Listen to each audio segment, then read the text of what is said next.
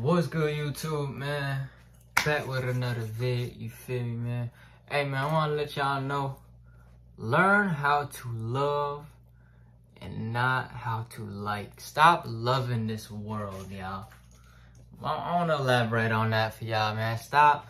God says in his word, you cannot serve two masters. You cannot serve God and you cannot serve money at the same time. You know what I'm saying?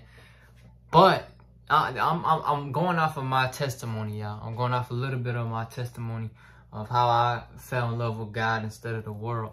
I used to be a big lover in the world, y'all. I used to be so big on loving the world, y'all.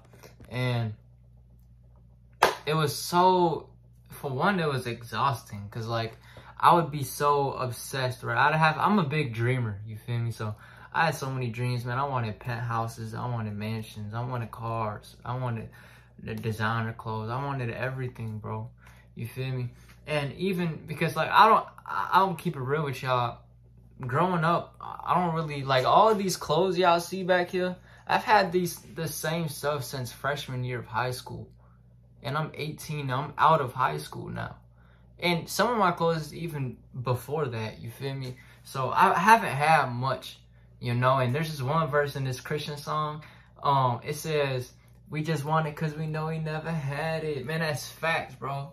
I just be wanting stuff because I ain't never had this stuff before. But I've learned to start liking that stuff now, y'all. I don't over-exaggerate when I see that stuff. You feel me? My mustache messing with me. I got a bump on my lip, y'all. Don't mind it. It's a pimple. It's not what you think. You feel me? But I've learned to like the things in this world and not love them. And that's completely fine, y'all. Y'all can learn to like the things in this world. Don't over-exaggerate. Like, when I used to see designer, I think when I got, under that hat right there, there's a LV turban. There's a LV, it's really a sundress. I made it into a turban. But, man, just LV, anything designer, anything that I just dreamt about, I over-exaggerate about, and I'd be like, oh my gosh, you know, it's designer.